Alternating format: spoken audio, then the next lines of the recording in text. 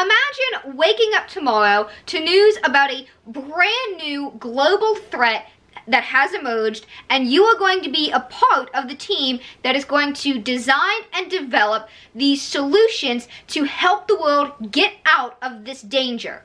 This is the reality that many scientists and researchers around the world experienced just over a year ago when the need for a vaccine to protect against the virus that causes COVID-19 became apparent.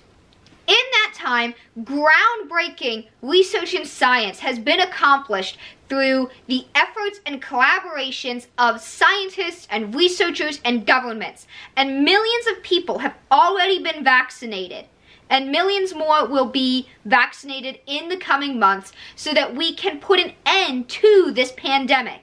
However, 2 of these vaccines, and actually the first 2 which were approved for use in countries around the world, are using this new technology, this new material in the vaccines themselves. This material is called mRNA. Now, because new things can introduce a lot of questions, a lot of uncertainty, let's talk today about mRNA, what it is, and how it works in a vaccine. Hello, I'm the Geeky Goth, and today we're talking about mRNA. First, a little bit about me. I got my bachelor's degree in immunology and microbiology. Then I decided to hang around for a little bit more science, and I'm currently a graduate student pursuing a PhD in the same fields. Now, along the way, I learned a lot about our immune systems and the microbial organisms that make us sick, how these work together, and sometimes how they do the opposites.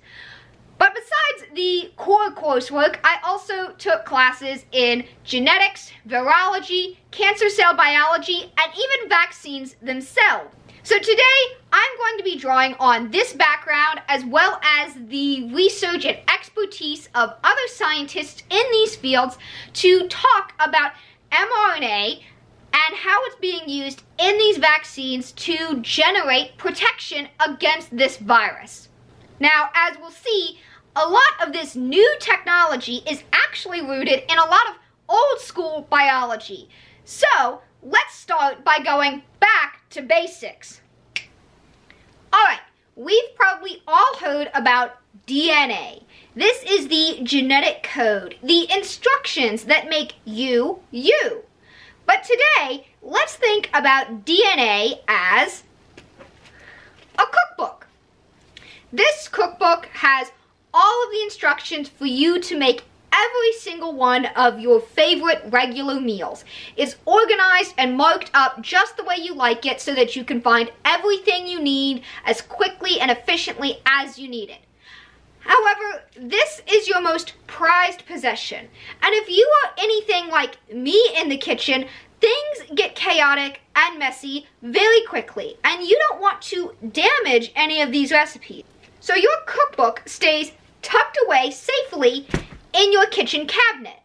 Now, when you want to make one of these dishes out of your recipe book, you might take a piece of paper and a pen and copy down the ingredients and the instructions that you need to make that recipe. And this post-it note is what is going to endure all of the kitchen chaos on your counters. Our cells have a way of making their own post-it notes. They make a message from a specific part of the DNA, which is going to leave the safety of the nucleus, like the cell's cabinet, called RNA. Much like our post-it note is going to tell us which ingredients to use and how to assemble them to make our casserole or our cake, this RNA is going to instruct our cells of which building blocks they need to use and how to assemble that chain of building blocks into a protein. Proteins are the tools and sometimes the parts and scaffolding of our cells. Now, once we've made our tasty treat, we don't want to clutter up our kitchen counter any more than is necessary. So we'll get rid of our post-it note. Our cells do this as well, disposing of the RNA once the protein has been made. In the example of these mRNA vaccines, they're actually only giving one small piece of RNA from the virus to our cells. However, our cells just see RNA and they go ahead and follow the instructions to make the protein. This might be similar to if your friend were to give you one of their recipes that is for a specific part of a cake that may have several parts, a filling, the cake itself, and an icing. But you go ahead and you try this recipe that might be for the filling. However, once you make the filling and put it into the rest of the cake and you give it a try, you realize that the filling is actually pretty terrible. So you get rid of that cake and you make a mental note to yourself that you don't like your friend's baking. And so maybe if they were to give you another baked dish, or you were to bring a potluck or something, you would remember this experience and you would steer clear of any of their baked goods. In the case of this RNA that gets turned into a protein by our cells, it's going to be stuck out onto the surface of our cells like how it would be on the virus. However, this is still a protein that our cells, specifically our immune cells, aren't used to seeing because it's from a virus. And you see, our immune cells are specially trained to recognize any proteins or other molecules that aren't from our bodies. So they recognize this spike protein as a potential threat and they initiate an immune response against it. This leads to the production of antibodies as well as other cells that will be able to recognize this specific spike protein if they encounter it again. So, if the virus were to enter our bodies when we are potentially exposed to it, our immune system will already have been trained to recognize specifically these spike proteins on its surface and will respond to this viral threat rapidly, as opposed to having to learn how to mount its response in the first place.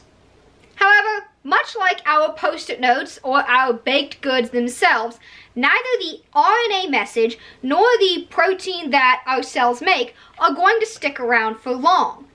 Both the RNA and the protein that is made from it are only going to be around long enough to get the job done, whether that's to deliver a message or to train our immune systems for what to be on the lookout for. Now, you might have noticed that at no point in time did we talk about RNA going into the nucleus to get access to the DNA. That's because biology just doesn't work that way. RNA comes out of the nucleus after the message is copied from the DNA. It doesn't go backwards. Much like how I would never put this Post-it note into this nicely bound cookbook, RNA and DNA are two different molecules that you can't force together. Furthermore, much like how our cookbook stays protected in its cabinet, our DNA stays protected in the nucleus, and this RNA can't cross that barrier.